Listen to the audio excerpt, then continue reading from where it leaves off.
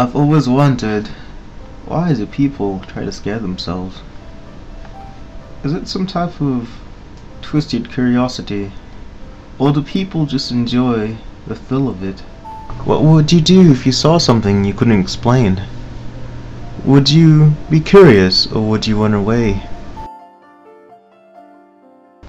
I was still just a young lad when my parents got divorced.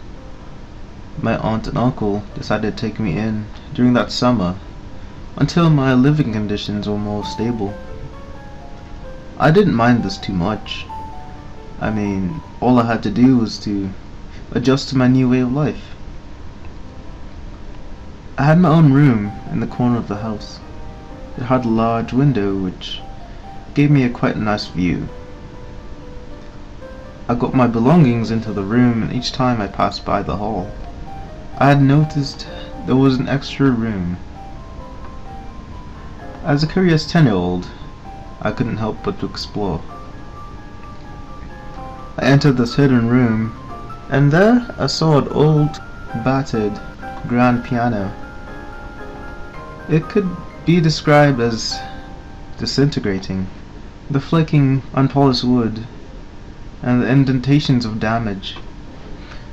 My uncle used to be a pianist, and often he would want to teach me a few different scores. He was the one person who got me into music. I assumed this was an old piano of his, but now that I think about it, the whole room looked worn down and decrepit, like nobody had been there for years. The walls were tattered and the paint peeled off. There were cobwebs all over the place. But what I was most interested in was the piano. Before I got to touch it, my uncle had walked into the room. He told me he didn't really want people to be in there. It held a special importance to him, I assume. The piano room had really piqued my interest, but I listened to my uncle and didn't go into the room anymore. That was till the night when I heard a peculiar sound, sort of like a shuffling. This was just like any other night. Nothing creepy, I mean. The moon was shining bright and illuminating through the dark house. I found it hard to sleep. I just had to know what the sound was. I got out of my bed and walked out of the room, and there I could now hear the sound of the piano. My first thought was my uncle was playing his piano, but it was quite late, and remembering how the room had looked like, it didn't make any sense that he would be using it. Soon enough, I could recognize the song which was being played. It sounded like a version of Moonlight Sonata, but the rhythm had suddenly changed. It became a different score altogether.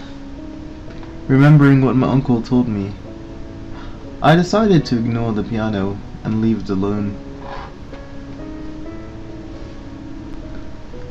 I talked myself to sleep, and I woke the next morning to the scent of breakfast. But to get to the kitchen, I would have to pass by that room again. I decided to take a peek into the room, hoping not to get caught, and it looked like the piano had been untouched.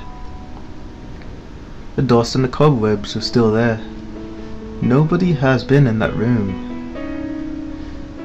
It may have just been my imagination running wild, I thought. I waited till nightfall to test my judgment, and I tried to keep myself awake. The clock struck 12. I was about to give up and fall asleep, till it started once more. Only this song was different this time. I opened the door, and I could smell the scent of the night. I snuck quietly into the hall, and this time I decided to open the door to the piano room. My heart racing fast, unable to control myself, I built up a courage. to burst open the door, and nothing. The song suddenly stopped as I walked into the darkness. And suddenly there was a loud thump. Was that my uncle? Did he know that I was awake and in the room? I didn't like the thought of it, and I raced back to my bed. I had to know if this was real or all in my head, though. The next day there was a large storm outside. My aunt and uncle were driving back, but they were caught in the storm, and so they would stay at the hotel for the night.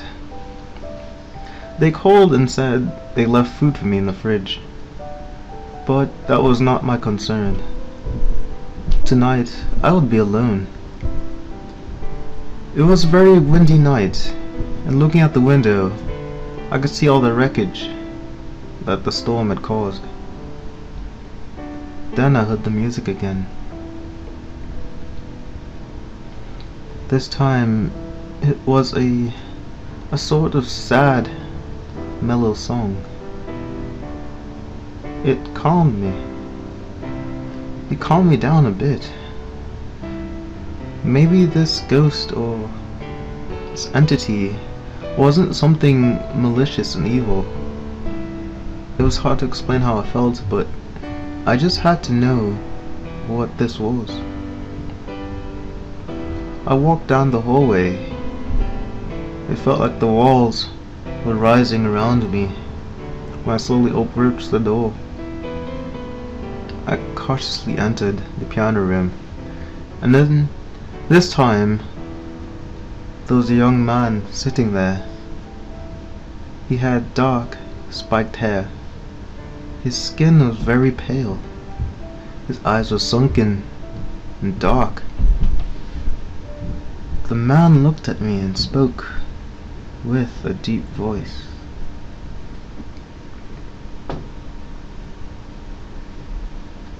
He got up from the stool and moved towards me. His movements were irregular and inhuman. He put his cold hand on my cheek and muttered, "You should have listened." I slowly backed away to get out of there as fast as possible, and then I felt a sharp pain on the back of my head. I fell to the ground. My vision became blurry, but before I blacked out, I noticed another figure standing behind him. A tall, dark blue creature with some sort of tendrils protruding from his face. I awoke the next morning to my relatives, and they were weeping. I soon found out why, because I had blood running down my face, and like I'd been struck by something really hard, and I had handprints, bloody handprints, all over my body, like someone or something was trying to reach for me. I took one last look into the room behind me, and there was a hole in the wall, wide enough for a human being to fit through.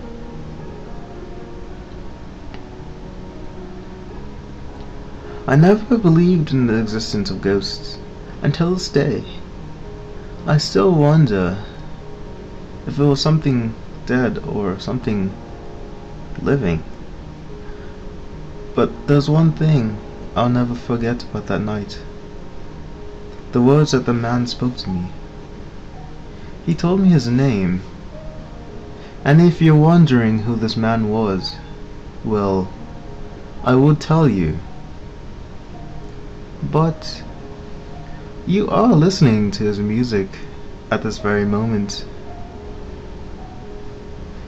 And if you wish to know about the blue creature, well, that's where you're on your own.